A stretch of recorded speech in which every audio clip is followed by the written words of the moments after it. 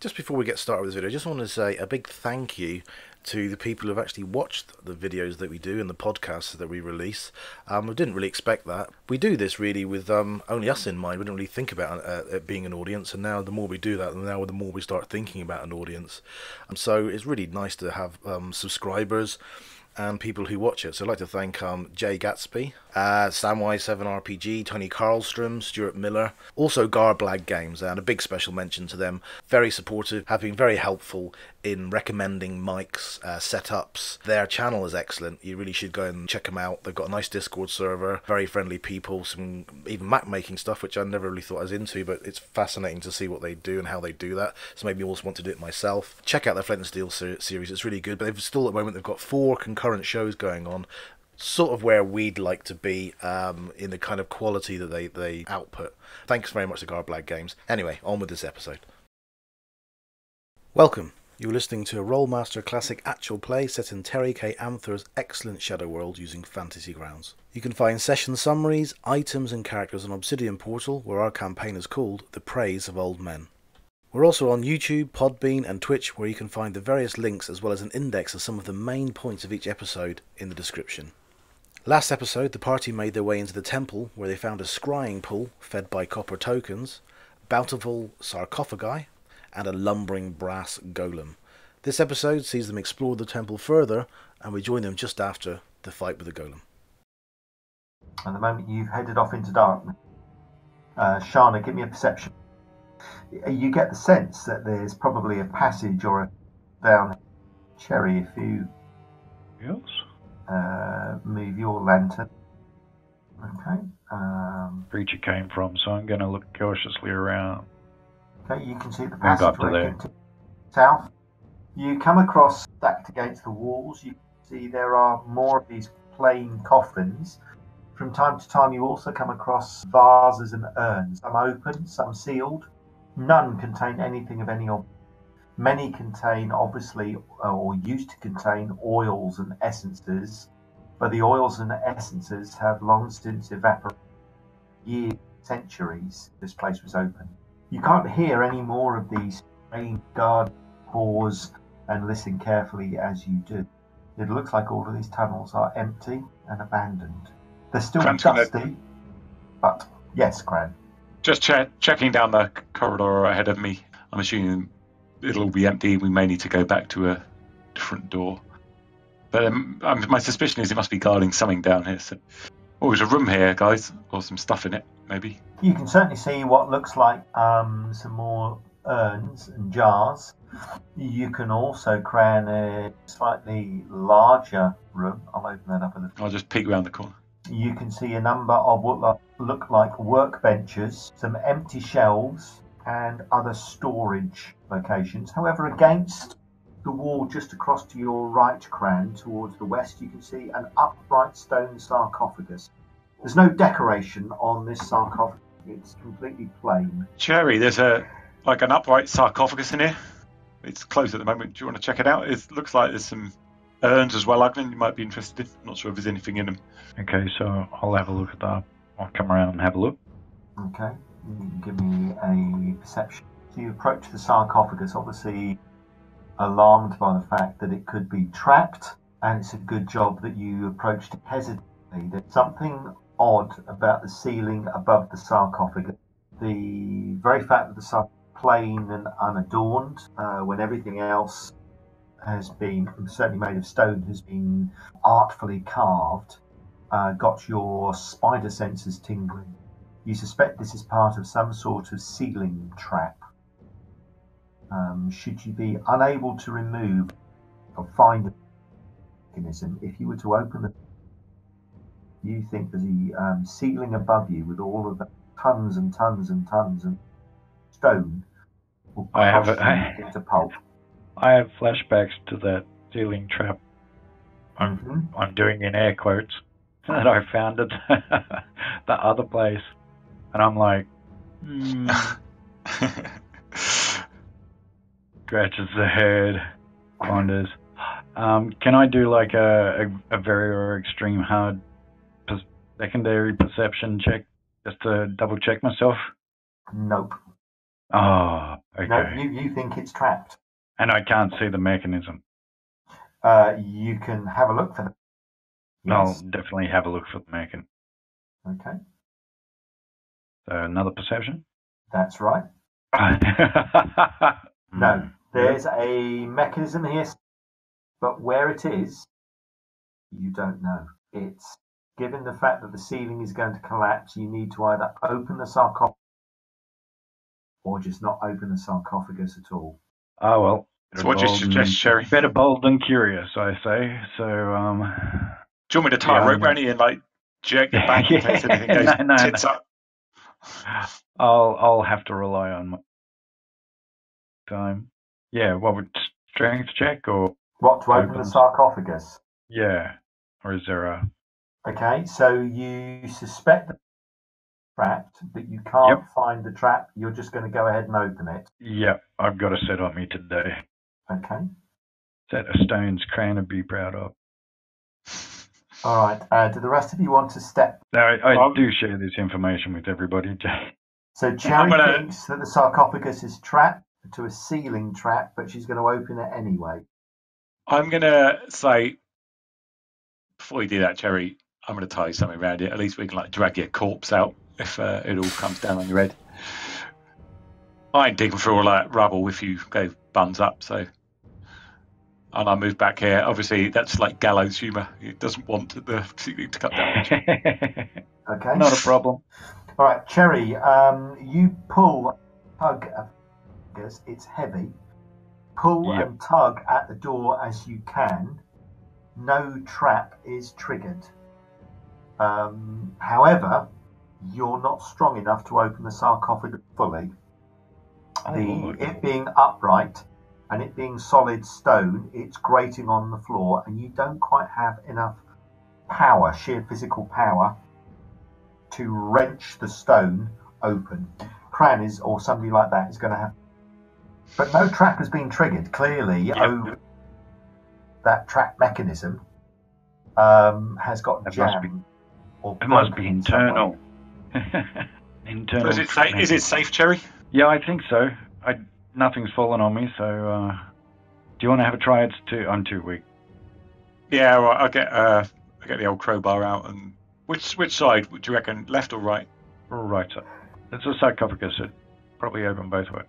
Yep, it will do. All right. Okay, Cran, so you lever away, and using your power and trusty crowbar, you're able to open the sarcophagus. Inside, you can see the wrapped form, the mummified form, of a tall human. This one, though, isn't clutching any obvious weapons, jewellery, shields, or anything of any use. As you open the door, the thing slumps towards you. I'm going to leap back nimbly like a cat wearing 800 pounds of armour. All right, let's have a look at this. In fact, this is a manoeuvre roll. Ha! This could be entertaining. I'm waiting for you to fumble it and break a leg. Moving manoeuvre roll, -45. Ha! Not as catastrophic as it could have been. No, that is not bad, actually. So you actually move out of against your goal, and as it does so, that just twists its body so it slumps against the half-open door. But it doesn't move, it doesn't try and attack you. It just leans sadly against the door, which is half open. Looking behind the body, Cran, there doesn't seem to be anything else in this sarcophagus. This was just a burial. Nearly bloody shat myself when that fell out. Same here. I say to the corpse, "Oh, sorry, please return to your day," and move on. Can I go and have a look just at it and just see, is it human or has it got like wing structures? It looks like it's winged again. It's enough, but obviously not, I don't know, a high-ranking, important, noble, whatever the other one was. But it's definitely humanoid rather than human. Okay. So I'll look a bit down to the south, and then there's too much to complete here, Jerry. For you complete or finish your tendencies, you've got too many options now. I know. I'm like, which way do I go now? All up to you. All up to me. I think we go east and make sure that our backs are covered when we go that south passage. Okay. You can see just down towards your right, Cherry. You can see what could be another chamber. Opposite you, there's another tunnel. Yeah. So I'll move up there, look down the tunnel, and then have a look in the room south. This small chamber is actually probably more empty than the others. You can see again there's a coffin. You've come across a number of these. There are also what look to be some benches and shelving storage units. Right. I'm starting. You doing all right, love? Yeah. I'm just starting to think that we just took out the caretaker of this place. I wonder if that symbol was a word. I'm going to keep moving up. Still nothing has moved out of hat to leave. This is obviously a dead end, but there's another one of these stone sarcophagi, sorry. This one's slightly different in design, still quite elaborate, and with more writing. Fortunately, the spell that Silk casts is still functional. So there's a stone sarcophagus has writing, and again, the angels that have been carefully engraved into sides of this sepulchre. They're armed and fighting the monsters and creatures from nightmares. This time, the writing with Silk says the following. So, it is the teachings of our War Master. One should make his decision with basic 7 breaths. It is a matter of being determined and having the spirit to break through to the other side. Here rests Lord Kibou, the right arm of Lord Agamenthol Raz, for whosoever things were written aforetime were written for our learning, through patience and comfort, the wisdom of those who came before us guides us that we might have hope. Get that thing open. Okay. So, right, where's Betty? So with a tingle of excitement, you decide to sarcophagus to see what lies with Cran. Another strength roll, please. See if you can leave it open. So you were Betty. Just standard. No modifiers or anyone else helping or. Well, to lift it, somebody's going to have to help you. So Ugnan can help lift. This is going to be slightly easier to get at and lift. This is a straight strength roll with Shana's help as well. And Betty, this is going to be easy to open. All right. Let's see what we can do, chaps. You can see all the sinews stretching on Cran's forearms. His neck's looking horrible. And then you look across at Ugnan and say, Ugnan, you need to lift as well. Oh, sorry. So inside the stone side, again, carefully, body of Amarishi. They are tall, over 6 feet in height. Resting on top of the white linen wrappings, this time it's a carefully folded black rope belt. Resting on top of the belt is a silver ring. Folded arms of the figure cradle another long, slender sword that slightly curved. A sword similar to the one that Numal has already recovered. Ooh.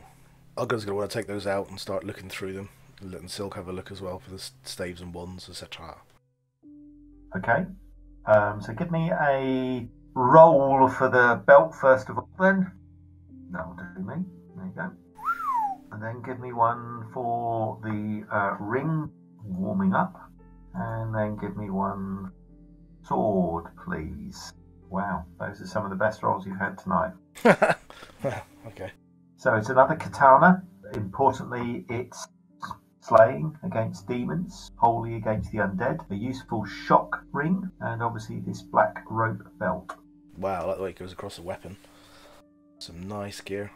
Cool. So the shock ring will act on shake hands with somebody. It gives them a C critical. You actually have to willfully discharge one of the charges. If you were to wear one of those, you wouldn't lose the charges automatically. You choose whether to activate the ring or not. Okay. Groan. An oldie but goodie. It works. Anybody interested in any of the items? I know somebody might be. Yeah, I was thinking the same. Numal can look after that. Nobody else wants. But it is slaying against demons. So if you've got one hand edge, you could use half of that. So I might take the second katana.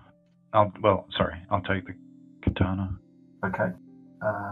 Obviously, the belt will be to Shana, although... and the ring might be good for us. I was going to say, could I take the ring? Well, but it won't really play Shana on myself, or even yourself. Could Shana make use of it with a punch attack?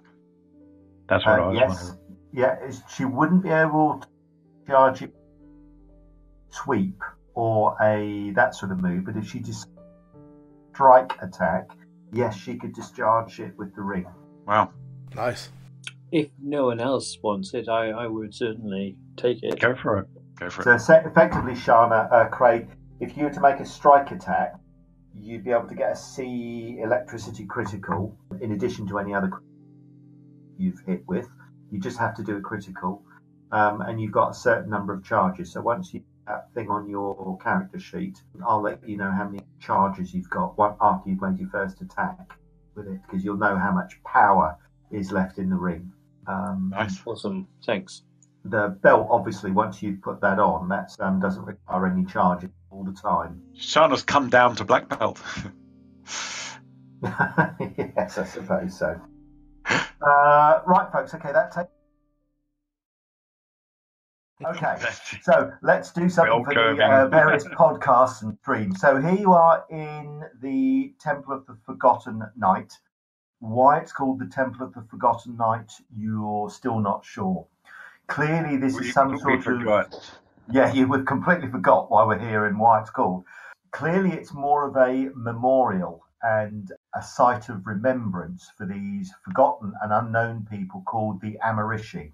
You've seen images, statues, and so on of these angelic, majestic humanoids in a large central hall, which had a pool of memories that you could trigger by throwing copper coins in. And you all got the impression that these angelic-like beings were perhaps here to find some sort of final climactic battle. Putting one and one together and fortunately making two, it's not beyond your abilities to rationalize that perhaps the Amarishi were brought here by some other beings to fight against the evil forces, the evil humans that were living in Tarak Nev. You know enough of the city to know that towards the middle of the second and latter days of the Second Age, there was a huge battle on the island of Arranmore, which laid waste the city, left the place ruins, and has left it infested with demons. You were advised to come to this temple to get hold of as many artifacts, weapons, items, and so on to help you explore the city. The reason you're exploring the city specifically is to look for two rods of summoning that will allow you to open up portals that have hitherto been locked, close portals that have been opened, and more importantly, help stabilize and free the seer that you want to rescue, who still lies trapped by a demon beneath the streets of Sel Kai. So far, you've come across two sarcophagi, two heroes of the Amarishi people. You've destroyed what you assume to be some sort of temple guardian, a huge, ponderous, but horribly strong brass golem.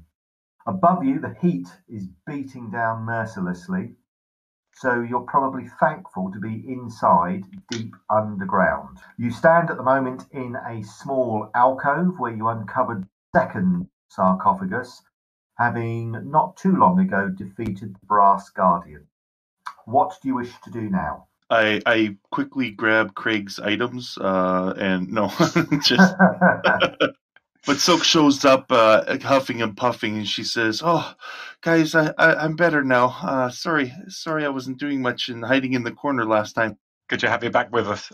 So this maze we're in at the moment reminds me of the streets around the Shutters. We can't go more than 20 feet before you have to turn a corner. But have we got anywhere else to explore down here? It looks like there's one small corner we need to go and investigate, and then maybe head into the big room again. What do you think? Yeah, I think we've got to keep going, because if there's more of these sarcophaguses around, then there's maybe more stuff to take, and it sounds like we're almost supposed to have this stuff, so I'm hoping we get some stuff. All right, let's head west then and see if there's anything in that last area. There might be a charging station or something for that massive great automaton. Uglin's got a lantern out. That's the purple circle. Okay, so there's your light source. So some of you can see in the dark, some of you can't. One of the problems with your light source, of course, as you're fairly well aware as experienced adventurers, is things will see you via your light before you see them, unless you're careful. So what Cherry has been doing regularly is getting you all to wait. She sneaks ahead and uses a small candle to light small portions as she sneaks ahead. Don't know if you still want to do that, Cherry, or whether you just want to now explore the rest of this level as quickly as you can. Can you all make perception rolls? Grant just grins back over his shoulder and says, the upside of everyone seeing me is I'm so damned ugly, many of the things fuck off before we get anywhere near them. I almost didn't join you guys because of that. That's right. Long ago. Craig goes into a bit of a mope now after that. After his joke got turned round on him. So. Yeah, that's right. I have no idea why I joined you guys. Oh, we were fast friends right away, Cherry. You and I don't know. Oh, okay. It was a weird homoerotic mutual infatuation that started on day one, I seem to remember. It really was. Okay, so as you pause and listen to the sounds of the tunnels, you are relieved to hear no sound of heavy boots on the stone floors. You can't even hear the jungle noises above you. There is an almost deafening silence that envelops and surrounds you. The air is cool and dry. There isn't really much dust to disturb as you move along, though you can see in the corners against the walls that dust has piled up over the decades. But the tomb has been so well sealed, and the golems have done their job so well, that there aren't even any rodents or other vermin scurrying around in the tomb, or amongst the tombs. Cran, by the light of your helmet, you can obviously see the remains of the golem that you managed to smash to the floor. The golem has still not stirred and remains broken in pieces. You'll recall that you managed to separate some of his limbs as a combination of spells, arrows, and your axe hammered the creature to defeat. Hey, look. If you want to move your tokens to where you want, please. Thank you. Numal, you've been sort of waiting back somewhat. Cherry will go somewhere towards the back as well, just in case. She's quite happy to get to the rear. Cherry, you sneak ahead. Can you give me a perception roll as you pause at the corner before calling Cran forward with his light? You can't hear anything, nor can you smell or see anything out of the ordinary. Just across to your left-hand side, you can see a coffin, sealed, but other than that, nothing. Everything is quiet. Cherry, do you want to advance with your candle, or do you want to summon Cran forward? I'll advance candle as I summon Cran forward. Cran, I can see in the dark with Cherry. I'll go forward with Cherry. All right. Silk, you've got superior because you're an elf, so you can probably see a little bit better than Cran without his light. Can you make a perception roll as well, please, Silk? Okay. Come on, baby, do it and be good. Silk, you tap Cherry on the shoulder and sort of gesture that she could probably go on a bit, because you too can hear and see nothing. As you look behind you, Silk, you can see Cran just dropping to one knee quietly, grasping his axe in one hand. He's ready to go forward as well. There's no sound of anything moving around down here. You could well be on your own. Cherry, do you want to advance with your candle? Just a little bit. I can poke my head around the corner. Okay. Let me just clear the masks. So, Cherry, as you advance, you notice Cran also closes up as well. By the light of your candle, you can see a number of alcoves in this stretch of the tunnels, and the tunnel seems to head off into the distance. Your guess is that it joins a region of these catacombs you've explored before. This area seems to be somewhat less well travelled by the automaton. You're basing that by the fact that there is slightly more dust piled up in the centre. Nothing of any great depth, but certainly there is dust in the centre of this hallway. The golem's feet hasn't kicked and disturbed and moved it into the sides of the wall. What do you want to do? Maybe that's the last person that entered this place. It's just annihilated into ash. Let's send Cran forward then, shall we? Cran, come here. What'd you say about ash? You go first. Are you sure should it's we not dust? winkle the lid off? Should we winkle the lid off this thing down here? Might be some trinkets in there. Oh, is this WYSIWYG? Is it coffin exactly where it... Yes, that's right. You're standing right next to a coffin. Oh, it might already be open with silk. Okay, yes, it very, very much could be. The coffin itself lid is, yes, Open. definitely. Silk is stood there and then, I'll have a look at this. Silk, inside you can see bones. Inside the sarcophagi that you've investigated and some tools earlier on suggest that the Amarishi believed in mummification, preservation of the body, perhaps to fight another battle in the afterlife. The bodies, however, in the coffins, and certainly the body in this coffin, there's no mummification, bones, and there's no real evidence of wings or any wing buds. So whoever's buried in this coffin is human rather than an Amarishi. Cran, as you come up with your light, you can now look at the dust that lies in the centre of the area where Cherry and Silk stand. Can all three of you give me perception rolls again, please? Excellent. All three of you can tell that the dust here is not simple dust. It is a fairly uniform colour, and it's not, as you first thought, by the light of Cherry's flickering candle, just scattered or formed in the centre. It's actually formed into a worryingly humanoid shape. It looks almost as if the dust has piled itself to form 4 limbs and a central torso. And the dust is an even whitish colour, almost like ash, rather than a dirty, dark colour.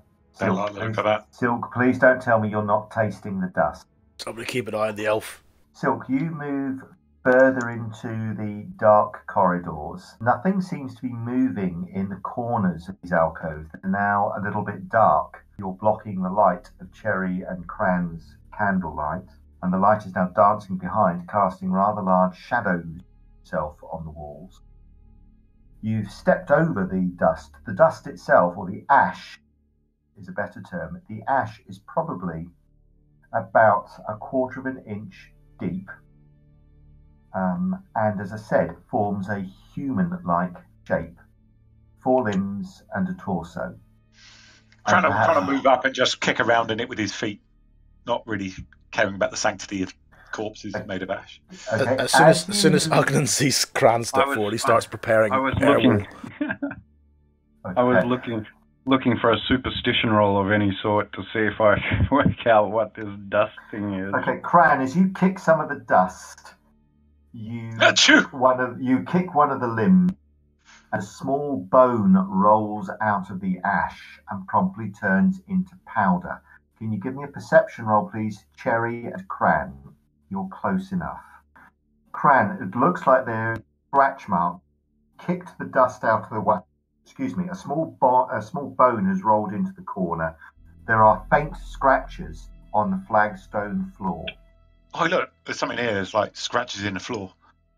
I'll crouch down. Ah, God, this arm is heavy. And I'd have a poke around with something a bit finer, like my finger or something. I'd like to check, perhaps. Yeah, something like a trap. Because this felt one way and now it feels another way. Okay, so why don't you give us a perception first, Cherry? Cran will spring backwards as much as 70 pounds of armour allow and clatter against the wall as Cherry mentions traps. Cherry, investigating the dust itself, as far as you can tell, is clearly not linked to anything mechanical. Cran, as you step away, the scratching on the floor is some writing, but it's not a language that you know, and the light here and the dust here would make the writing difficult to decipher anyway. Or Agnan, Silk, do you want to... I don't know, if you've got any luck, Silk, you must have an airbrush or something. We can just brush this crap away and you can take a look. There looks like maybe some kind of obscure writing or something down here. Maybe worth checking out. Oh, okay. Yeah, I'm going to have a look. Cancel spell, never look. Oh, I got some paper. Cran will wander off to here just to keep guard and just leave the light there, picking his nose and then remembering he's got dust all over it and then like wiping his nose on his sleeve. The writing looks like a bad cocaine user. Yes. The writing is in Elvish. Did an Australian just say that? How would he know? The writing is in Elvish. You can see the name of a person is one of the few things that's present in the scroll. Clearly, somebody at some point wrote in the stone. You can see the name Katarine. And is it like crudely scrawled on the floor, or is it like neatly chiseled? No, it's crudely scrawled in the floor as if somebody took a nail or something like a dagger or something on the floor and scraped.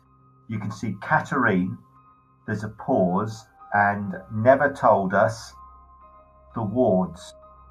Triggered too soon. Can't get out.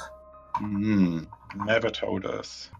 I pull out those books that I got from the guys. Like, was there anything in them about this? Right, the books that you've got will take days to read through. Now you can flick through them now, Silk, but you stand very, very little chance of finding a reference. What are you sort of looking for in particular in these books? Because these are books about Tarek Nev. Okay. And there's no reference. I mean, flicking through them, you see no reference to this place or anybody called Katarine at all. Yeah, that was all it was going to be for us. No, sorry. But that's a very, very quick look. Yeah, I'll wait for camp or something and I'll pull it out again. Yeah, it's going to take days of pouring through. I think it's one of those things we've taken for granted with Ugnan and to a lesser extent with you, that when you've come up with ideas and you've come up with facts and figures and things you found out, it has actually taken days of painstaking research. Yeah. So I'd say with all that reading stuff that you do, what does it seems like from what the wards might be, the wards of the temple. Yeah, so you remember that you've seen... They might be a good reference. Yeah, you've seen some of these devices on doors that you've come across, looking like this. Some of the doors have rather complicated arcane things on them. Oh, right. The golem turning up. Are there any of those symbols visible along this corridor? No. So, what do you want to do now? The coffin that Silk couldn't help but investigate is empty apart from some bones. There are no clothes. There don't seem to be any trinkets, no jewellery, no powerful demon-breaking swords of any description, I'm afraid. Let's head on, Silk. Or do you want to wait for Cherry to come up? Yeah, I'll follow. I can see at least a little bit further in the dark than maybe you can. Yeah, I mean, you can certainly with her candle, you can see a last alcove which has a small chest in it. By chest, before you get excited, I really mean a small box. Just on the corner, however, though, Silk, you can see another of these stone sarcophagi. It's a 7 foot stone sarcophagus, upright sarcophagus, standing just there. Now that I've heard wards and stuff, I'll take a look. I should be a little more self-confident in holding myself back. Yeah, so I gave myself a +10 for the warning. Okay. So anyway, yeah, I root myself to the place and I say, "Okay, Cherry, I promise I won't continue further." But there's a stone box around the corner too. And it's standing upright. Now, the last one that you opened had a body in it which kind of tumbled forward onto you. Oh, wow. I won't Want me touch it. to just pull that open? Yeah, let me just have a quick check. I'll crouch inspect down it before, just in case it travels.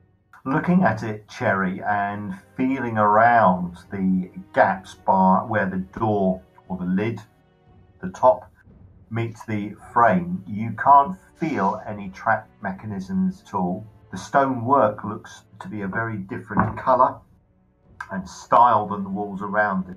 You've got no evidence that says there's any trap here. Certainly the last one you opened wasn't trapped. Yeah, I'd just say, just be careful of anything being blown out by it, but feel free to open it.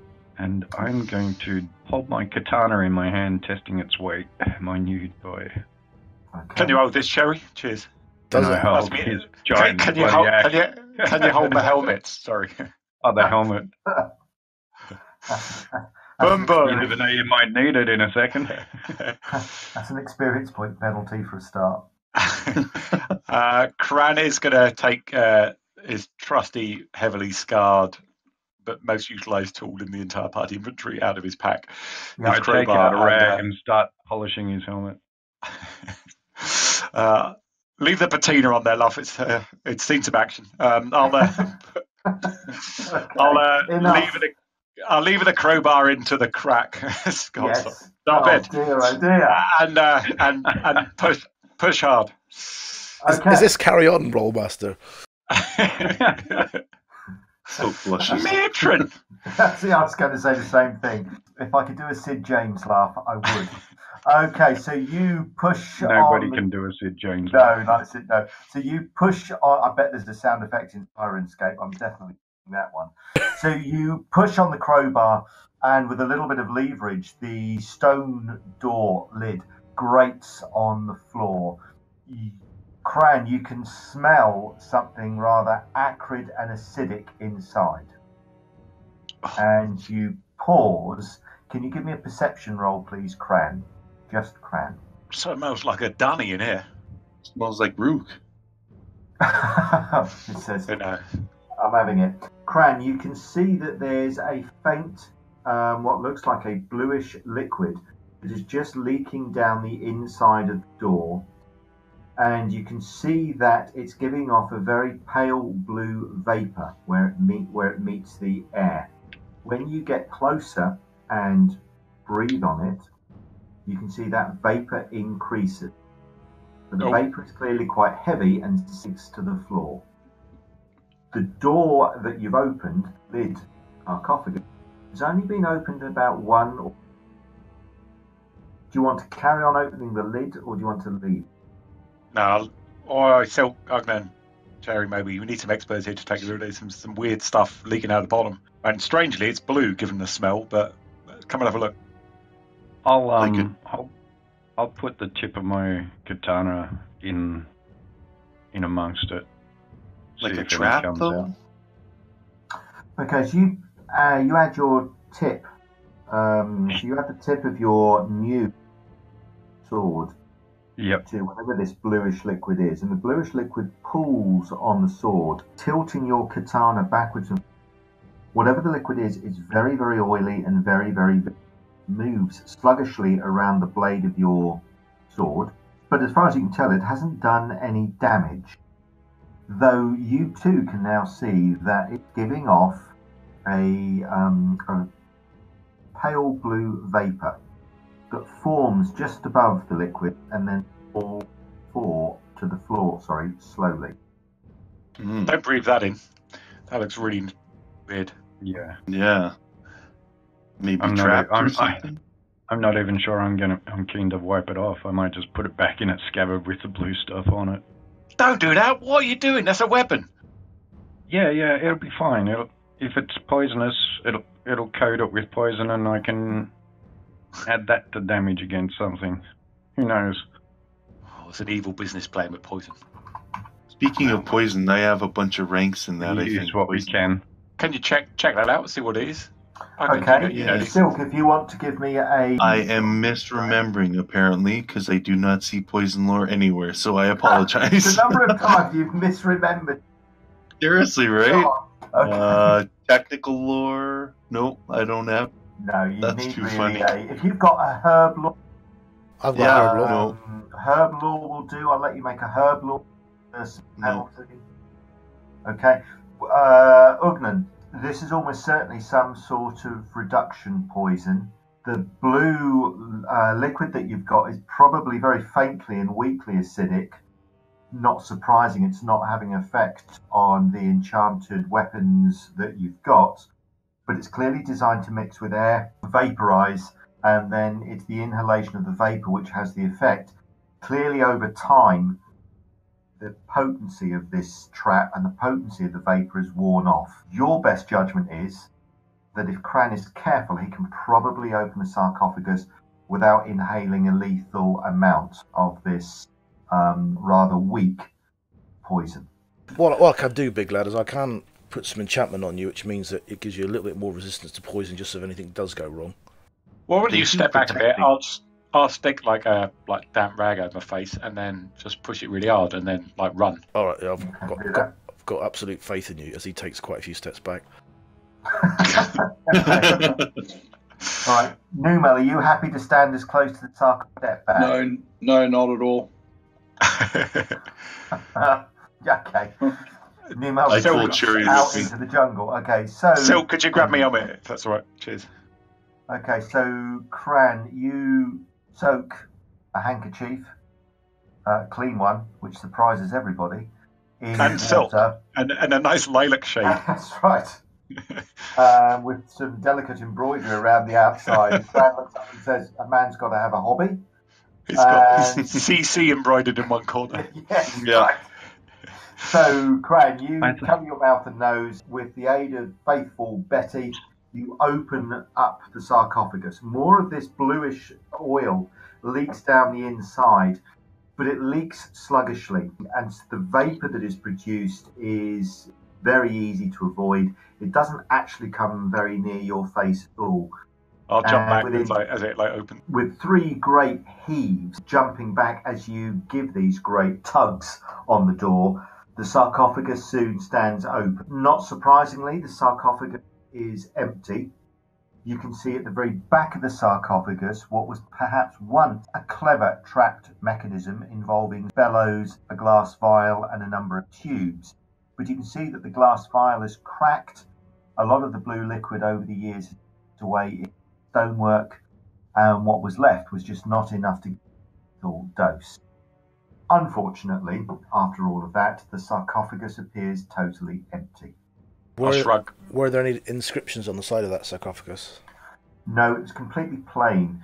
The coffins have also been plain. It's only been those that have been resting on the ground, the two that you found so far, that have had any deep scroll work or engraving on them. The rest have been very plain, simple affairs. Right, this place is a bust. Let's get back to the pool room. Yeah, good idea. I seem Okay. to remember some bard telling me once, it ain't the cough that carry you off, it's the coffin they carry you off in. Or something like that. He must have written it about this kind of thing. Nice. Everybody Well looks- said.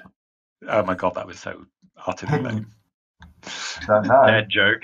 You can make your way back. You remember there are the doors that lead up that you couldn't, or rather some stairs that lead up or back up to the hall that you had left alone. If you remember, the one that Cherry decided with some difficulty to pick was this one.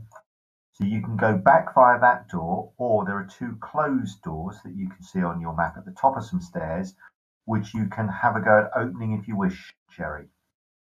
Cherry, did you take a look in that ash pile? Was there anything in there? No, Cran was kicking about in it, but I didn't really have a look in that pile.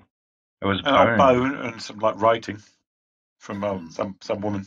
I'm assuming it's a woman. And the bone very quickly turns to powdered ash of about the same as the rest of the stuff as you sort of kicked it around. So, Cherry, how confident are you feeling? You remember that these locks were very hard to pick. You've managed to crack one of them, so you've got some familiarity with them, which would make them hard if you wish to open them. Cherry, I need 40 winks. Why don't you have a crack on the new lock, and that'll give me time for a nice breather. Okay. Oh, you cheeky bugger. She nearly blood. She slapped me on the stomach when I just looked at her trap for her. Cards -10. I'll sit on the floor with my back against the wall and just get a whetstone out and just sharpen the edge of the axe. Okay. Cherry, you feeling perhaps a little bit of pressure, step up to the door, position your candle, kneel down and prepare your picks. And again, the door is actually proving quite difficult to open. As old and ancient as these doors are, whoever built this place not only mortared stone beautifully, but they also engineered the doors extremely well. You can try again if you wish. It's taken you a few minutes so far.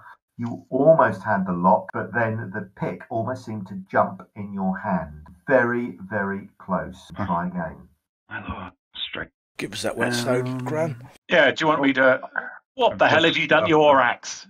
You look like you've been using this to, like, cut masonry. Like that bloody brass thing on the back. Nearly broke my bleeding wrist. Hang on a minute. Do you want me to give it a bit of a strop? Yeah, please. No, let me... Time. Hey. Nope. You can let's go back to the door that I opened. Are you actually going to give up, Cherry? No, I'll do one more. You never know. Don't let it beat you, lass. Don't let it beat you. Probably the sound of Cran sharpening an axe. No. Yeah. Come on. One more time. Okay. Cherry bends down, gets her magic lockpicks, and nope. This door is not going to be open. Finish this one. Have you got anyone else need anything sharpening? Cherry, like your lockpicks. Yeah, my toenails need sharpening. Cherry stands up, shakes her head, and says, "Nope." Try the next one. Let's go back the way we came, shall we? Okay. You haven't broken any lockpicks, and you haven't broken or jammed the lock. So I could still really keep going. That's an improvement. It's definitely an improvement over last week. Okay, so I sit down. I'm going to do a perception check on the lock again, if I may. Okay, that perception roll isn't going to help you. You don't know any secrets about the lock, so this is a straight roll again. Hard, not very hard, but same modifiers as before.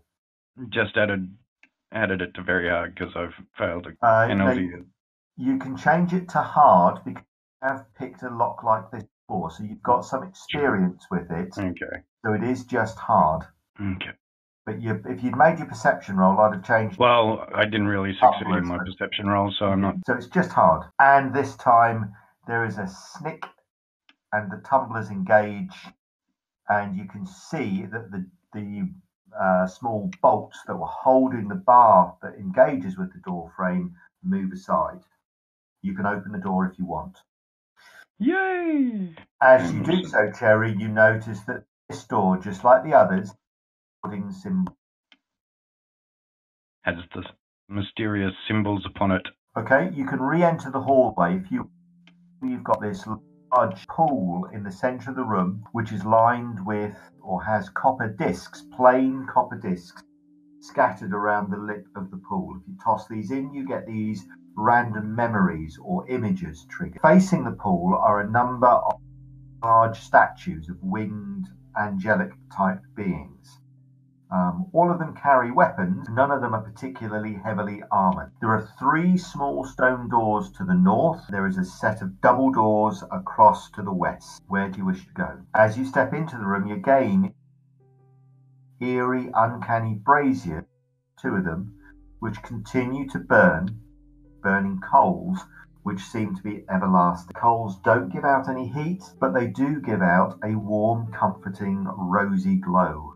Fills the room. Sherry Ever, the entrepreneur, turns to Ugnan and says, if you can work out how they get that done, we can make ourselves quite a bit of money, mate. Cherry, give me a perception roll as you say that. Sure. You can't help but look down at your candle, and then you pause, and then you look at your candle again, and you think to yourself, my candle isn't behaving itself. It's not dripping any wax, or? Well, there's certainly something about it quite right. As you step into the room, give me another perception roll, please, Cherry. The rest of you notice Cherry pausing on the portal, as it were, just on the stones, looking at her candle. And then she shrugs and steps into the room. No, you can't put your finger on it, Cherry, I'm afraid, but the way your candle is burning, But then you too look at the candle and go, well, you know, you lit that candle, Cherry, when we came into this hall, and we've been down here for quite a long. That candle hasn't really shrunk that much.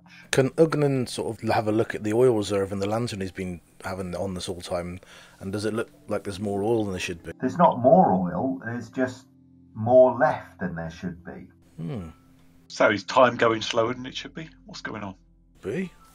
What do you wish to do? Stay here forever. With no food. Yeah, I'm not going to say. Stay young else. and beautiful. It's too late for a couple of them. There are 3 doors to the north and a set of double doors to the west. All of the doors have these warning signs on. Obviously, the double doors look a little bit larger and more impressive than the 3 doors to the north, which in truth look plainer than any of the doors so far. Stonework is a little bit rougher and less smooth than the others. What do you reckon, these ones? Me, really, I almost want to just leave them to the end, the big doors to the end.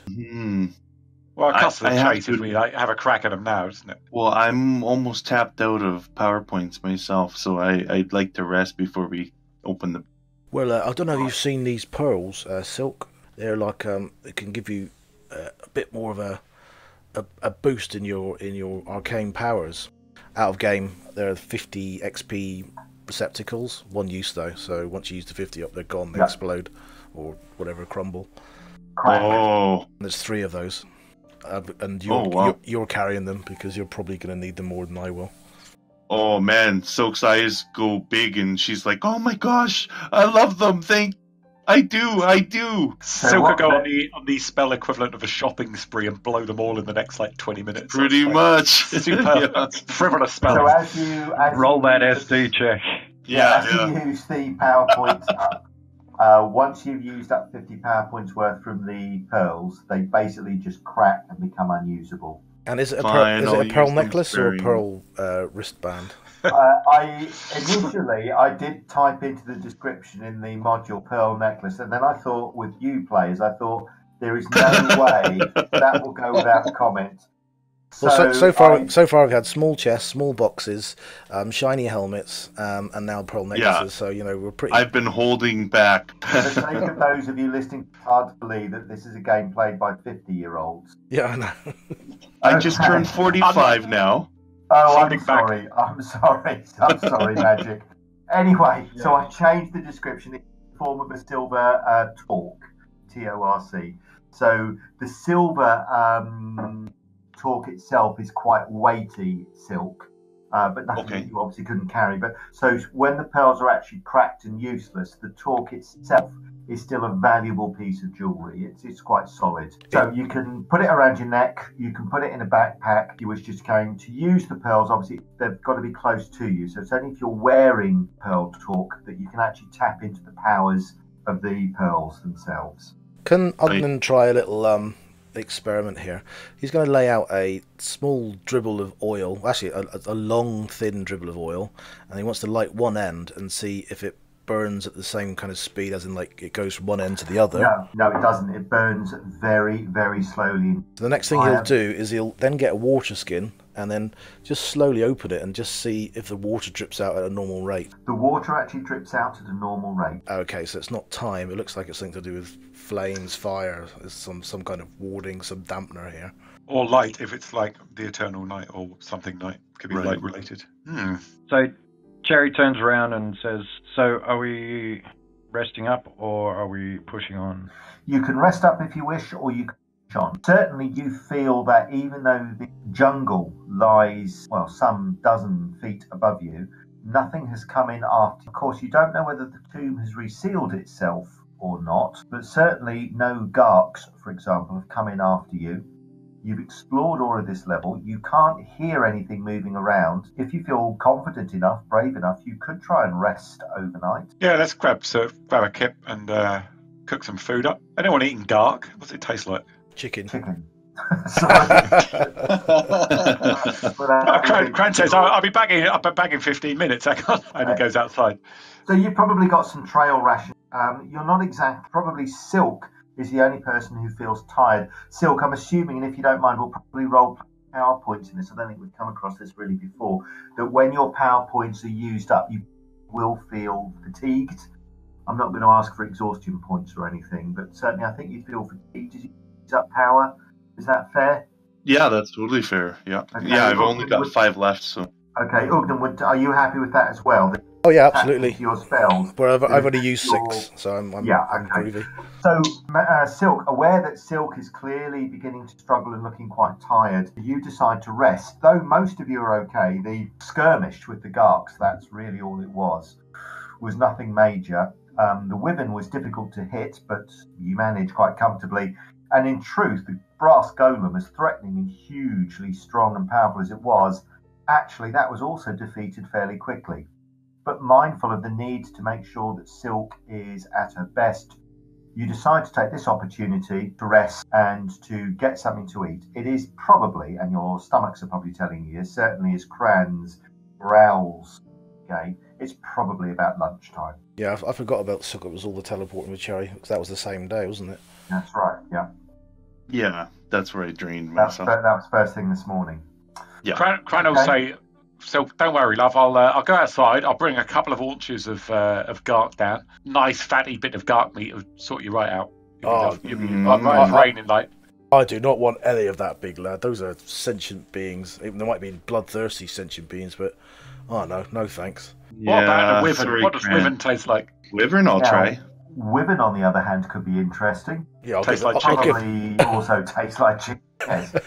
Cran, as you go back to that the entrance is still open, poking your head above ground. Can you give me a perception roll, please, Cran? Indeed. Cran's head topples back down the stairs. You can't see any evidence that the Gark have returned. The bodies are still where you left them, and the Wyvern's corpse is still where you left it. To actually butcher the Wyvern and bring back some meat will probably take a couple of hours, should you wish. Do you want to do this on your own, or do you want to watch your back as you do so? Ugden will come and join him. Yeah, I can do like the heavy lifting stuff, but you've got a better knowledge of anatomy than I have. Mine tends to get marmalised. I tend to turn everything in a chum. Shana will probably stay with the other girls, just in case. The 3 boys go to the surface to prepare wyvern haunches, which you can do so. So after a number of hours, you can return with a wyvern haunch. 3 of you, can you make perception rolls, please? We're definitely breaking sexual stereotypes here. The 3 guys are going to do the cooking, and the 3 girls are having a rest, which is equivalent of like 300 feet in front of the football.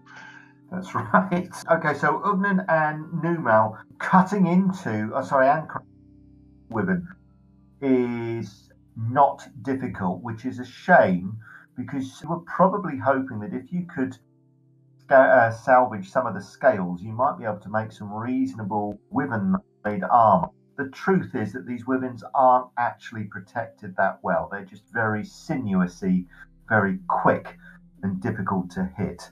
Their armor actually, or their armored scales, isn't probably worth scavenging at all. Can he try and harvest the poison sack? You can try.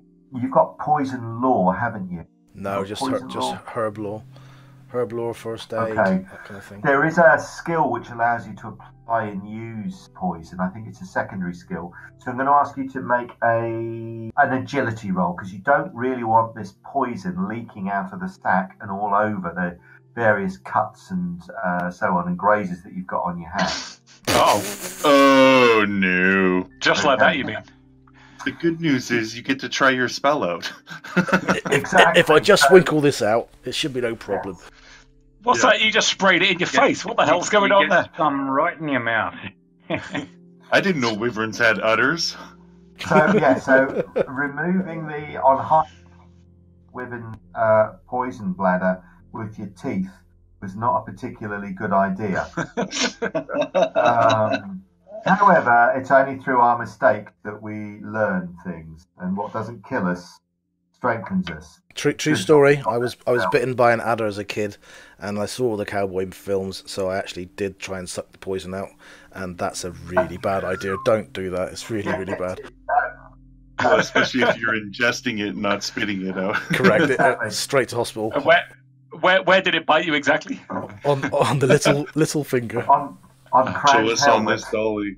Yeah. Okay, so Wyvern venom isn't particularly nasty, and certainly you're aware that you've been poisoned, Ugnan, so you can either cast your spell and neutralize it instantly, or you can do something else. What do you want to do?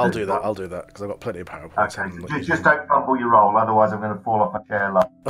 No, I'm okay. Okay. Right. Yay. Ugnan reverses the effect of the spell, magnifies the poison, and his leg drops off. He'll just fix Cran and Numal with a stare, which basically says, "This stays here. Don't tell anybody else."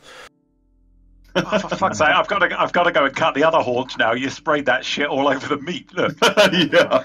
Okay, so while they're taking that time, yes. I'd like to take my time and really check out each of the remaining unopened doors. Okay, so if you give me perception. Do you want one Gary? perception for everything, or No, separate perception rolls, please, for each of the three. So first, we'll do them. Yep. And there's a telltale plunk while she does that, as all the coins in the room are now inside the fountain. Are you tossing? Are you actually looking? Yeah, so while everybody's doing their thing, I'm watching that. Yeah. Resting. You're resting, Silk, to get your spells back. Yeah. You're resting. Stop it. BA. So, Cherry, I know you can multitask, Silk, and I know it's a bit of a lemming, but no. So, Okay. Silk then checks out the second. Sorry, Cherry checks out the second, and then the third. As far as you can, that's perfect, Silk. Thank you. As far as you can tell, Cherry, the first two doors are not trapped. Do you want to roll for the third, please? None of the doors are trapped. They are clearly locked, and they're all warded. But the locks on these doors are far, far simpler. They're actually medium difficulty. Do you want to show off?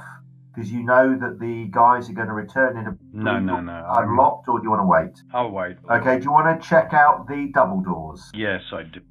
Want to really check out, not just for traps, but pipe anything. Doors aren't trapped, but they are locked. Mechanism these doors is very hard. It's very hard. Silk, how long do you need to meditate for PowerPoint back? Oh, that's a good question, actually, for Rolemaster. It might be 4 hours. I think it's usually half or I quarter. don't think it's a night's rest if you meditate, is it? I think it's. I thought it was L's needed 4 hours, was it? But meditation secondary school can half that. Yeah. Oh, each hour of uninterrupted meditation equals 2 hours of sleep. So yeah, it might be even half. So by the time the Cran and the other butchers of Arranmore return with their haunches, you probably have got about half of your power, something like that, back, Silk, and you're still meditating. So Silk is sitting near one of the braziers, head slumped slightly forward with her eyes closed, breathing slowly, almost oblivious of the rest of you, though her head twitches slightly as you come in. Cherry is sitting by the pool, just looking off into the distance.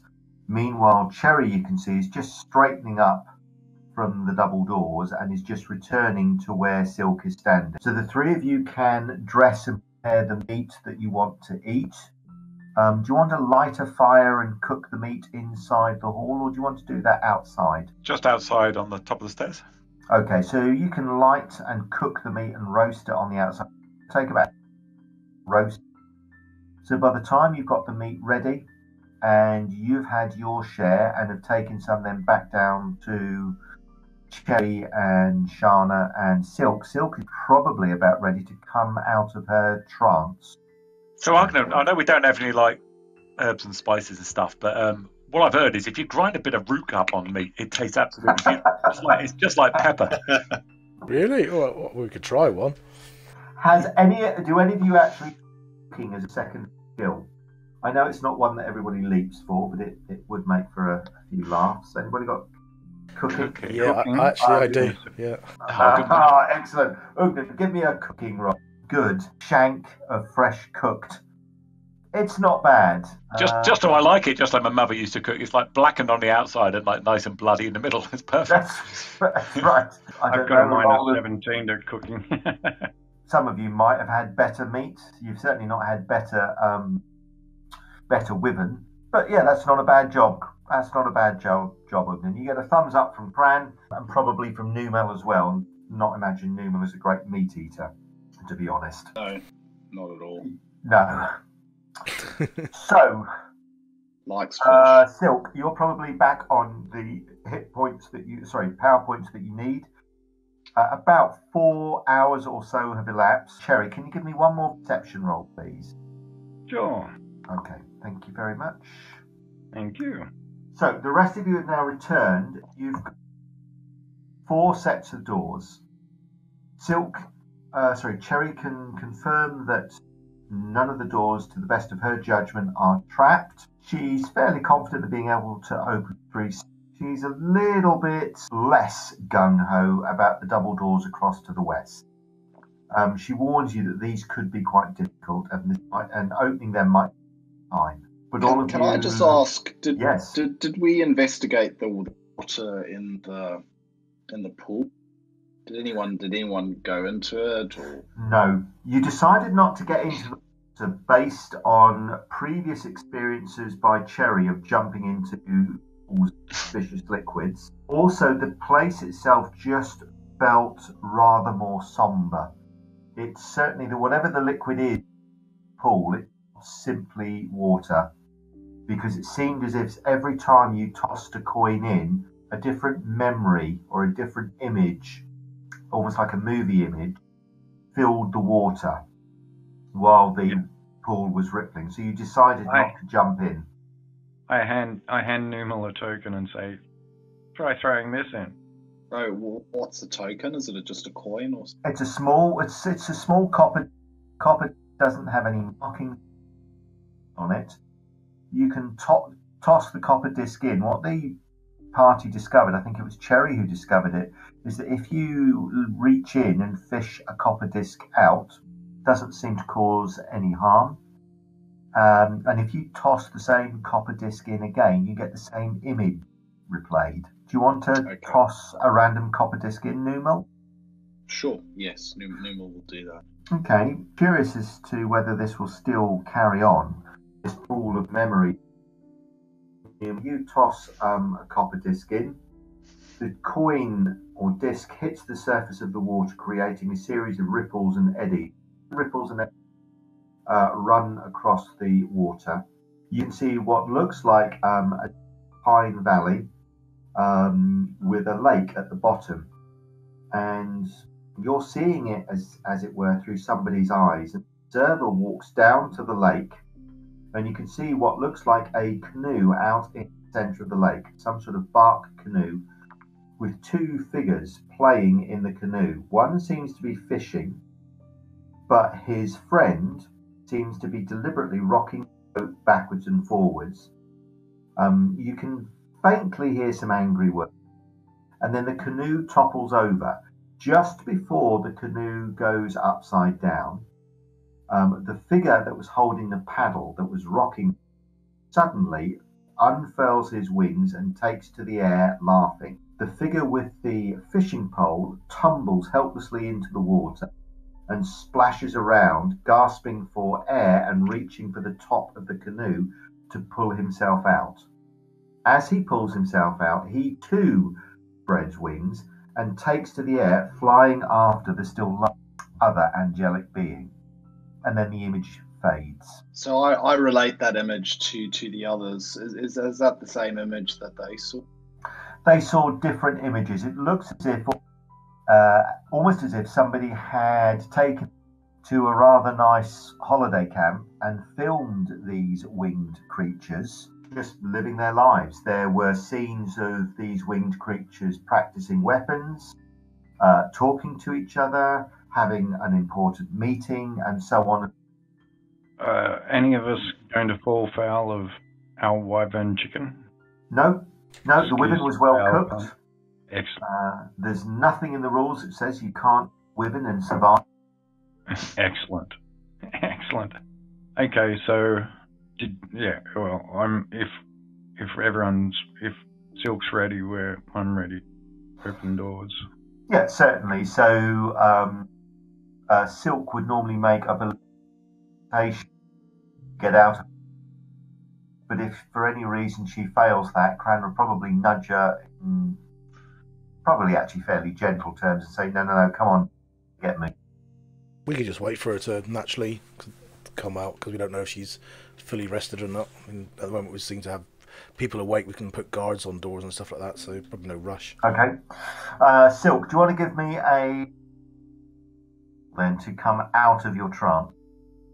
Wakefulness, like a general perception, maybe? Sorry, no, it's a meditation roll. So you've got okay, yeah, I can into meditate. your trance and then to come out of it. Okay, cool. I'll roll that now. Do you want it in the tower? No, because if you fail, the others will wait patiently and then no problem. So Silk comes out of her trance just as she needs to, feeling refreshed. You haven't eaten, Silk, but probably don't feel the need to as much as the others. Tiny bird appetite, yeah. Well, you've got to figure that's to how you keep. Yeah, I was going to say that's how you keep your waist so slim. That's right. Not eating huge scaly chicken. As long as it's your finger. I double dare you. As long as it's his finger. Yes. It's not my finger. I just warn you that. That's not Silk's ear. Yeah. Just warn you that she now has access to 150 power points. Yeah. Overcast, level 50. Exactly. Okay, so what will children play? Yeah. 3 single doors and 2 double doors. Which is it to be, folks? I'm choosing north. Single door. I like north. All right. Yeah, we know Cran wants the big one, but I'll step up, draw my axe, roll my shoulders a bit. Okay. Crick my neck. Okay, Cherry, give me it's I think we said it was a light? Medium.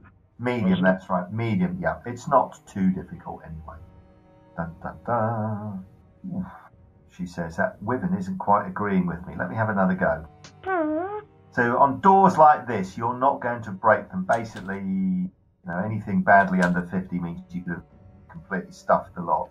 Nope, there was a satisfying clicking noise and the door opens. Excellent. More than I wanted to. Ooh. And you can see what looks like a small storage room. In the centre of this door, you can see a simple wooden box. Nothing else. Okay. Well done, Cherry. Everyone goes through bad patches sometimes. Indeed. Small wooden box. It's not locked or anything like that, or? No, there's no lock mechanism on it. Okay, I'm gonna crack it open. Okay. Inside, you can see what looks like a heap of rusted weapons, tarnished metallic armor, perhaps scale and chain. Look to be some short stabbing spears, but the wood on the shafts have warped badly over the years. Just can't get the wood for it, Oh, no. I was wondering who'd got that. It's not uncommon for wood to warp after a lot of years. Stuart, you did say wood and shaft in the same sentence, so I don't know what you're expecting. Oh, God. Wait till you listen to this stream. I get a more mature game of out of 12-year-olds. I know. Yeah, you should play with teenagers. They're much more mature. Yeah. Okay. We have more euphemisms for it now. Yes, I suppose so. Yes, that's true. So yes, the weapons and all look as if they've succumbed to the ravages of time. I'd say if anyone wants to check that out, that looks just. I'll go under the next door while. Okay. Give me certainly Ugnan will probably have a careful route through them to see if anything is still untarnished. Ugnan, you can clearly see that all of the weapons are quite deeply pitted. So pitted, in fact, it's very, very, very unlikely that any of them have any enchanted properties at all. Okay. Okay, Cherry, try and pick the lock on the middle door, please. You're confident it's not trapped. This is now a light difficulty because you've already picked this sort of lock. Yep. Oh, that was almost a Ooh, snuck in, I think. Wasn't even close. Again, another storage room. The wall, floor are very, very simple. 3 long chests and a small, stout cupboard almost fill the room. These chests, however, look as if they're locked. The locks are easy pick, though. Easy pick. Oh, even nicer. On 2 chests, you said? Yep. Did you? Okay. There are 3 long chests and a small, stout cupboard. Yep, 3 chests. Before I do that, I want to do a perception check on them to look Okay, for so if they're trapped, traps. okay. Yep. As far as you can tell, the chests aren't trapped. The lock is very, very simple as well. You would normally be suspicious if there was such a simple lock. These are very, very simple boxes. You can probably pick this lock quite easily. And you do. All 3 chests, as you work your way up, contain weapons. Virtually all of them are rusted and pitted as well, just as the others. There is also scale and chain armour, though one of the chain shirts is miraculously free of rust and corrosion. Oh, I picked it up. Particularly, it's lighter than usual. The chain links, it's a chain shirt. The links are lighter than usual, and the metal links have been fashioned of a rather unfamiliar metal, not just steel. Whatever the alloy is, you've not come across it before, but it's certainly light steel. Okay, so it's lighter than steel, but... Yeah. So it's a chain shirt, armor type 13, but it will does that come under, like, a... Because I've only got soft leather. It will encumber you as armor 5, but it will give you armor type 13 protection. Oh, that is awesome! Nice. Holy dooly! I'm trying to work. I look at Numal and go, you seem to get up close more than I do. So will this be helpful for you? Not sure what type of armor Numal wears. Yeah, Numal is wearing a leather jerkin up 5, so he could wear this and have armor type 13 protection. Oh, so it works as so it's same weight class as armor 5. Okay. It's same weight class as armor type 5. Okay. No, I'm happy for Numal to take it. Because you seem to. That's extremely generous. That's extremely generous of you. Thank you, Sherry. Well, just keep me out of the melee, and I'm happy. That'll look good on you. Well, looks great. Looks bloody heavy. Thank you. Yeah, I was just going to say, so Silk has a penchant with any kind of technology. She just drools over it. So you see her walk up to Numal, and she's almost petting him with the new chain links he has, and almost purring at the same time. But she's actually casting. So Yeah, she's casting a spell. She just got it last level. It's called Delving Waves Metal Analysis. Right. And it'll give the nature and origin of natural stone, and when and how worked stone was obtained and worked for stone analysis, which is what metal analysis does. So in this case, it's metal analysis. Okay, right. So it'll tell you what metal is and where it was worked. Is that right? Yeah, how it was worked and obtained. Yeah. Okay, so the metal itself. So just roll to not fumble your spell, please. Metal is selenium. It's an alloy, and it's made when you combine mithril, true silver, with xenium. Now, you've come across xenium before, if I'm sure. Whoa, that's the stuff the house. Xenium is that very unusual weightless ore.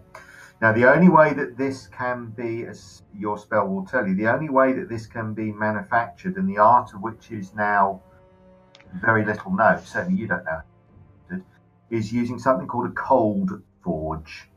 So rather than forging this metal with heat, you forge it with extreme cold. So you would have to shape it using heat and then finish it using a cold forge. Now, as far as you're aware, even the dwarves don't use cold forges very commonly. So this could well be an armor or an alloy which is unique to the Amarishi, these winged beings. That's amazing. I blurt all of it out to share with everyone. What a gift. That would be worth a bob or two, I should think. There doesn't seem to be anything else of any particular value in this chamber. Cherry, are you ready for the third door? I was having. Well, we checked out the chest. We haven't checked out the cupbod. I was going to say, Silk, you haven't. You seem to like cupboards. Feel free to jump on in. If it's nice and dark, I might jump in with you. Okay, Cherry, are you going to check the cupboard for traps? No. Okay. Yeah, I'll help Ugnin. I'll go in with Ugnin and help him. Yeah. Are you opening the door of the chest? Sorry. I'll check it over first, see cupboard. if there's anything suspicious about it. Okay, go ahead. I'll help you, buddy. Yeah, as you see here, I'm happy that more eyes are looking at this. You see that young lady? No, what are you talking about? No, I mean, it's Cherry there. She wasn't too happy about me looking over a doorway a couple of hours ago. Oh. Yeah, she's sulking a little bit. I'm glad you did, though, Good. As far as you can tell, and you're not an expert, but as far as you can tell, the cupboard door is not trapped. It's a plain wooden cupboard. In your experience, it's just not normal for people to trap cupboard doors. This door doesn't look locked either. Okay, so it'll be, it's just a bloody cupboard. Go on, just opens it. Doesn't make any attempts to flee, jump to one side. There is no trap. There's no gas that smashes inside. It looks like this was used to store jars. Inside the jars, you can see what look like oils were stored. The oils have long since evaporated, however. There's a faint residue and film around and in jars, but by no means all of them. Whatever was in the jars has long since. Faint smell of evergreen and eucalyptus coming from some of the jars, however. Probably store them for the previous embalming room. Right. Because that room smelled of evergreen as well, didn't it? Yes, it did. Yeah, it's some sort of smelly oil that was used to combat the smell of putrefaction. Cherry, do you want to check that other door? Yeah, well, I'll check it. You've already checked it. Yeah, as far as you can tell, it's certainly locked. Cherry, do you want to pick the lock? This is quite an easy one to pick now. This is light, because you've picked a number of these before. Oops, yeah, light. Sorry, I've stuffed up. Yep, door's relatively easy to open. Certainly easier than many of the others. Small chambers, obviously storage again. 3 chests against the right-hand wall. There's pile of chisels, hammers and woodworking implements against the far wall. None of the chests appear locked, so you can open these if you wish. Yep, I'll go all checks and open out of pure boldness. Okay, see nails, iron and copper coffin fittings, and some saws and plane. Obviously woodworking storage, woodworking tools for the coffin makers. Blessed are the coffin makers. Okay, well, that leaves time for glory, I guess. The double doors now, they were very hard. They're very hard. Oof. So you want the equivalent of flamboyant? Yes, I do. So I prep for 9 rounds. Yeah. I look at the guys and go, "Ooh, this will be fun to see if I can get." Come on, thank you. Oh, 0-1. Utterly. Okay. The door is locked, is jammed. You're not going to... I sigh. I sigh and look at Cran and go, You're up, big guy. Well, hang on. I just want to try something. So Silk starts gesticulating wildly, waving her arms across almost like an African war dance, stomping her feet. And then it starts raining. Which you want to use when you're using a secrecy spell. Yeah. And she casts Opening 2 on the door. Oh, sorry, that's a 10th level spell. I don't cast Opening 2. Opening 1 is a 4th level spell. That's it.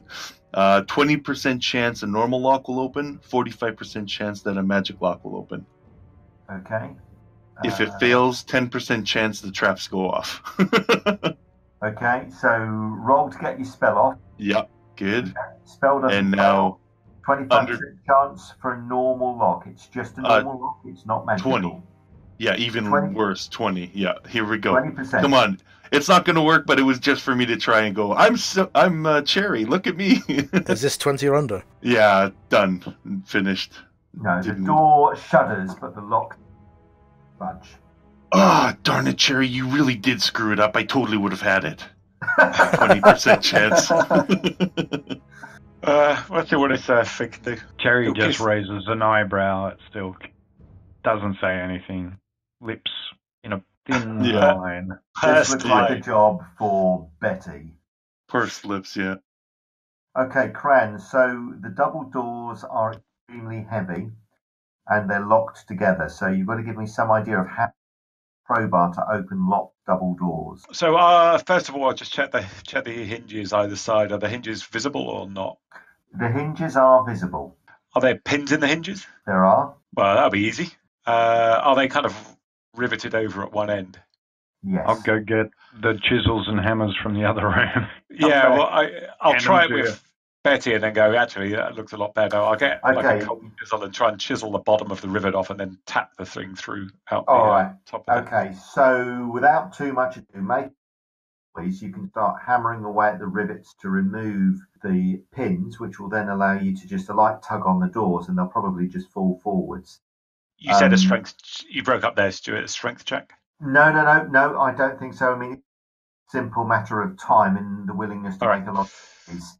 Can all of you give me perception rolls? Can you make that a very hard perception roll, please, in the tower? So Cran, with a grunt, bends down and begins whacking away at the pins on the door. A number of you, though, after a while, can hear in between the crack of the hammer on the cold chisel, you can hear something else moving on the other side of the door. Wait. Big lad, wait, listen. Heavy boots. I can't hear a thing. What's the matter? Heavy boots come up to the door and pause. And you can hear the sound of metal on metal, as if something is twisting a piece of metal. Weapons! And Cran will leap back and grab his axe. Cran, not knowing how far he can, tumbles backwards into the pool. Okay. Put me arse on the brazier. That's right, yes. Okay, so you pause and ready weapons, but the doors remain closed. Can you all give me normal perception rolls again, please? Oh, that's a lot of dice rolls. Okay. Numal and Cran, you can hear boots on the other side of the door. Another set of boots take position. Cran and Numal, actually, the sound made by the boot is identical to the sound made by the golem that you fought earlier. Your best guess is there are two of these temple guardians on the other side of the double. Alerted by the noise, they are just waiting for the doors to open. These warding signs, how are they affixed to the doors? It looks like as you get onto large clay discs, and the clay discs have been carefully fixed to the door. Looks like by copper pins. These warding signs on the double door are exactly the same as the others. Silk, do you know much about warding? I mean, if we were to take these off the door, I mean, presumably they'd stop the things getting through. If we were to wield these warning signs, could we just make them bugger off and then we could get into whatever's in there? So the law that you're looking for would be either obscure law, I'll let you make a roll, or if you've got anything on demons and summoning. Right, okay, Ugden, you're obscure law. As you ask that, you almost instantly know the question. These signs are designed to keep out evil. So there'll be possession. So the signs will be of no use against the golems, but they will keep out. They basically prevent any evil creatures, undead, things that can possess the soul of another creature from moving through the portal. That's interesting finding out. You'll part that.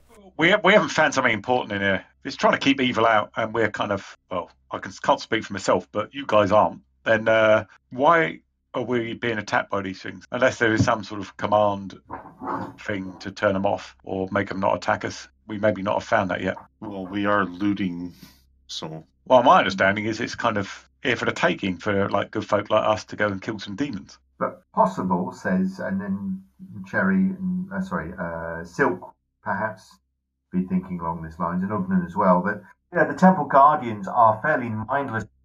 They're here to guard and protect They've got no understanding of goodness or badness. They're just here to protect anything in here from things that are moving around trying to take them. It's not for them to make decisions as to whether you are good and worthy. You're just things that aren't supposed to be here.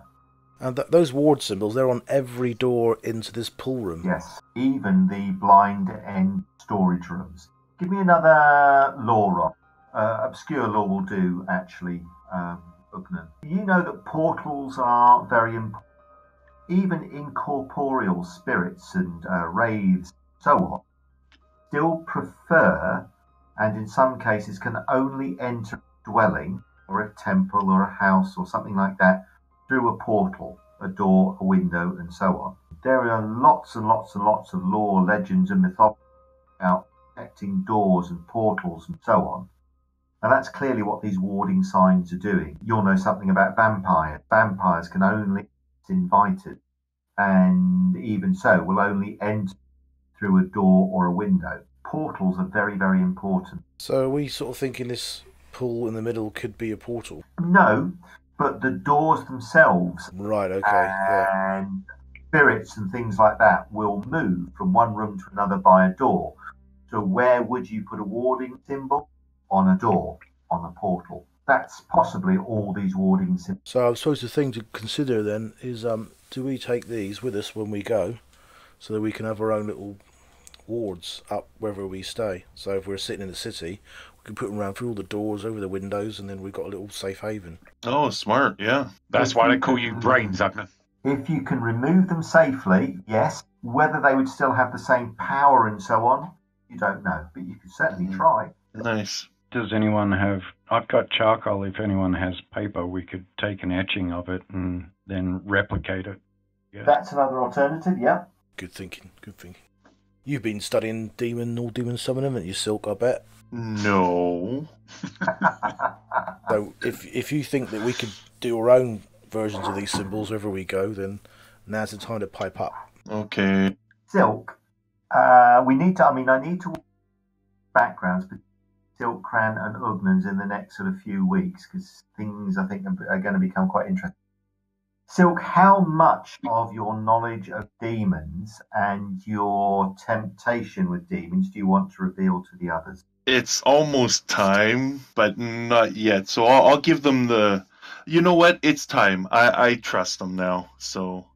Okay, so Silk would know, given her background and given her age. Remember, she's an elf, so although she looks very young, she isn't. She's very, very old indeed. Silk, you'd know that the warding symbols are more to do with preventing demons moving than anything else. So they're quite specific. All wardings need to be specific if they're going to have any power. And these are particularly powerful because they're very specific. They will ward against demons of the pale. And as you know, there are demons of different orders and levels. And demons of the pale can be quite powerful. The rest is up to you to discuss or reveal. So I do mention it that, there are demons that are minor demons, and this will prevent major demons, like almost godlike demons from crossing. So it's very powerful warding. Pops a couple of rolls in the tower there for warding and demon, just to see if he knows. He can fact check whatever Silk is saying. Yes. So what Silk, from your understanding of what saying makes absolute sense. Silk's knowledge of demon is quite surprising. You didn't realise she had read as she has, but having said that, you've only been in her company for, well, not even a month. Yeah. And as you're aware, she is actually, despite her youthful appearance, she has been around for a very long time. So she obviously knows a lot more about demons than you. Okay. You're perhaps also aware that she is rather more inquisitive, even as an elf, than you'd expect. And she seems to be particularly fascinated with portals and other places. Exactly why, you don't know. I think that's fair to say, isn't it, Magic? Oh, totally, yeah. That's awesome. Okay. Okay, so You can remove the pins, and is convinced that he can remove the pin, but there are two things on the other side of it. What do you reckon, chaps? Well, I was going to say Sherry will volunteer to remove the pins while Cran readies his weapon. And as soon as combat starts, Cherry wants to pull all the way back up to the... You think we can take these? The north columns. Well, we took one pretty easily. I have faith in this, but... Speak for yourself. And I have confidence in Numal's new armor to keep him semi-safe. Oh, me too. If I could just stand and try and block most of the doorway to only one can attack at a time. I'm not sure if I can do that. So. Depends maybe how just big they are. open one door. What I could just try and like take a sword and just try and defend. So grab the shield we've got, take the sword, and you just work around me. So I'll try and goad them just to attack me and try and stave off all the blows. What do you think? If one of them, I don't know, looks vulnerable, I'll step in and attack it. But maybe our best chance. Sounds good to me. So I'll step forward and continue the work. Okay, so if that doesn't work, just remember Shana was very good at jumping around like a bleeding jack-in-box, so she could always keep one of them busy. Yeah, good point. Okay, so Shana will step up to about here. Yes, carry on. I was going to ask about the shield coding is on Obsidian Portal, is that right? Yeah, so all the details of the shield are on, as are the details on all the other items found. Okay, and it's Shield of Faith, isn't it? Yeah. Ogden, do you and I want to maybe take a position here and you on the opposite side, and we can, shoot these things as they're coming out to engage the others? Yeah, it's a good idea. Okay, yeah, I'll stop making preparations. Okay, so Numal will step up to Shana. Cran, you step a little way back. Cherry, you tap away on the door so that the first pin drops to the floor with a faint ringing of steel on stone. The second pin on the door is similarly removed, as is the third and final pin. But the door is so heavy and the mechanism so ponderous that the door doesn't swing open, nor do the creatures on the other side of the door seem to push the door open or to topple it forward. So the door hangs in space, resting on the mechanism of the hinge, waiting for you to operate the door. Now remember, the door is just a standing slab of stone, probably about half a ton in weight. I say to Crane, can I borrow Betty to try and lever this open while you guys get ready and stay out of the way of a falling door? Yeah, I'm wondering if these things are quite simple and that they're guardians, then maybe they're not going to come out unless we go in. That's an idea. Bloody hope so. Okay, Silk casts a spell on herself as you wait. You open it. Actually, I'll tell you what, I might as well give one to you, big lad. So he'll take them out of time and then drop the bright aura on you, which is the 15 dB one. Okay. That's 70 minutes. Yep, so just don't fumble your spell. Provokes hilarity. No, that's fine. So, horribly weaponed and fully armoured Cran, do you want to step forward and do the door, or do you want to toss Betty across to maybe Cherry to lever the door open? Yeah, I understand. How high is the door? About 8 feet, 10 feet? Yeah, it's about 7.5 feet to 8 feet tall. Okay, so I'll stand there and I'm going to get ready to jump right onto the top of the door as soon as it crashes down. It topples forward. Cherry, are you going to move up to the... Yep. You'll see Cran's oak-like arms grip his axe in one hand, and he's looking pretty grim, looking at the door. Not even looking at Cherry levering it open. I'm going to use an axe and shield instead of a spell. Okay. So the door crashes open, and you can see beyond with the light. Raise your light and your lamps and lanterns sloping gently down, perhaps 50 feet long. At the end, you can see yet another set of stout, dark double doors. Lining the hallway, you can see a number of marble statues. The statues are identically outfitted with shield and outthrust sword. Some are male, some are female. There are two large brass golems that now, rather than standing at the end of the hall, are now standing at the threshold of the door. Each carries an enormous pike, and as the door crashes down, each lumbers into action.